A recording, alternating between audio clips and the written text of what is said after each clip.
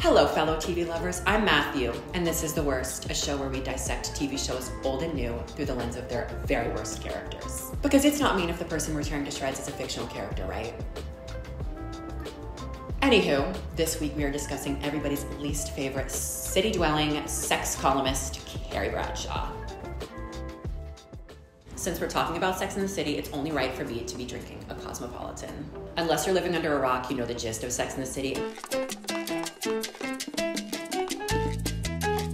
Given that I have rewatched the entire series, the movies, and now the reboot, I have officially come to the conclusion that Carrie Bradshaw is the worst.